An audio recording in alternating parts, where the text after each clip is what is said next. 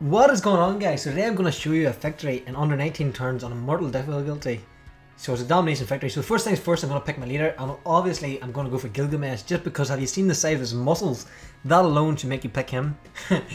I'm going to do a duel type map, and it's going to be on online speed because it's the fastest.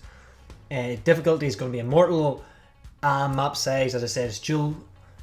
And yeah, we're ready to go. So let's get it going. Look at this man, he's absolute beast, he's absolute animal. Why would you not want to pick him? So we're going to be Gilgamesh, and the first thing we want to do is settle our city. So as you can see, the game speed here is quite fast. I'm moving my warrior out just for a bit of scouting. Again, I picked the war card, so I'm only going to create one thing in this game, and that's going to be the war card. So these donkeys are going to do serious damage for me. So I'm scouting with my warrior, and it's basically just to find out who this other civilization will be. Found a barbarian scouting and barbarian encampment. But yeah, so the aim of the game is basically to find out where this other civilization is and then just to take it out. We're playing Immortal difficulty, so it is going to probably have more troops than us, but the Sumerian army is quite good as the war card is quite a strong early unit. So as you can see, I'm just researching random things, doesn't really matter. My culture, I'm just picking random things as well. So we've got our first war card, so we're going to keep exploring and seeing where this civilization is hiding out at. So still no luck, and we're going to keep going. So I'm going to keep dealing with this barbarian encampment. One of the Sumerian's special traits is if you take a barbarian encampment, you also get the equivalent of finding a goodie hut. So that's quite good. And then we finally meet who our other civilization is going to be, and it's going to be Gandhi.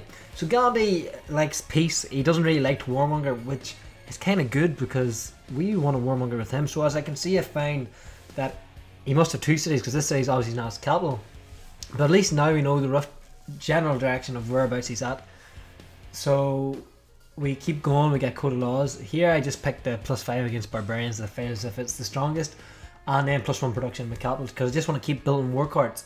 So there were straightforward enough decisions, and as you can see, I take this barbarian encampment, and then I'm going to start working everybody else down towards India.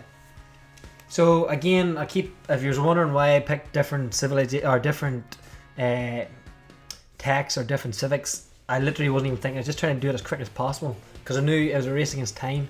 I didn't want to have time to get walls up, and I didn't know at times that is like borders you had to declare an official war. So it was basically trying to do everything as fast as possible. This game isn't sped up. This is just me playing at a normal pace. So, and as you can see, I get my second war card, and it's going to make its way down as well.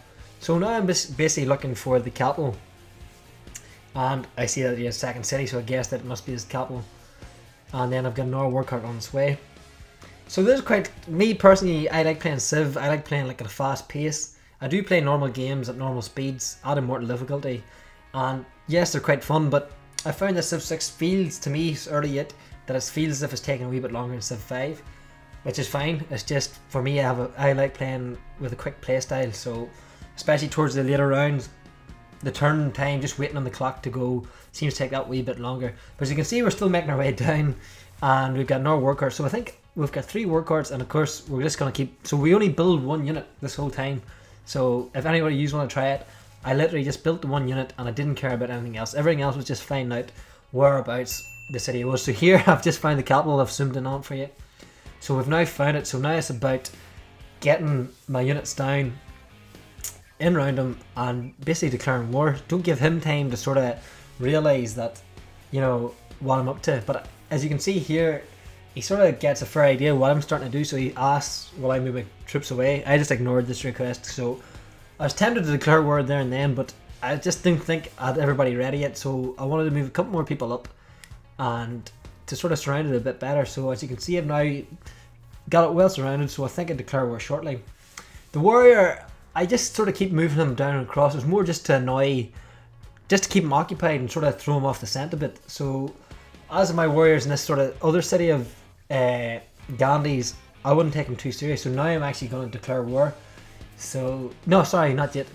I'm still waiting. I'm still biding my time, but it's going to happen shortly. So now I believe that I do declare war, and as you can see, Gandhi isn't happy. Now I'm crying there as well, but So I've now declared war, so now the thing is to get hits on the city. Don't worry about troops, just we're trying to take out the city because these workers can do quite a bit of damage if there's no walls up in place. So we're already got well weakened, and as I say, this warrior is just sort of to keep him distracted and hopefully that he sends troops his way. So we keep moving this other worker down. And again, now that I'm picking civics, it was just a random choice. There's no thought behind it at all.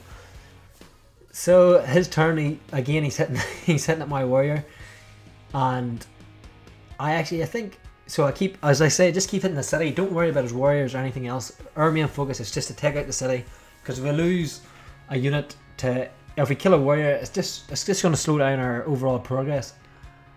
So we've got another workout. So we're just moving everything down towards his capital, not giving him respite. And of course, what are we going to build? Another workout.